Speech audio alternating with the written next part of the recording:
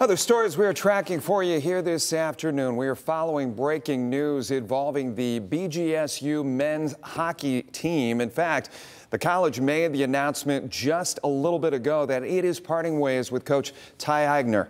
Let's check in with Dan Cummins. He joins us live here in studio. So, Dan, what do we know right now?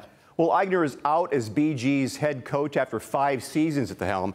The separation comes after the Falcons finished the season 13-22-1, ended the year with 6 straight losses. BGSU was swept in the CCHA Mason Cup quarterfinals Saturday.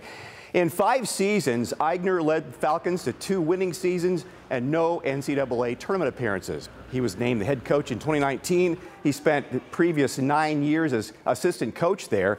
BG's director of athletics released a statement saying, quote, "The decision to separate from Coach Eigner was made after a thorough review and evaluation of our program over multiple years," end quote.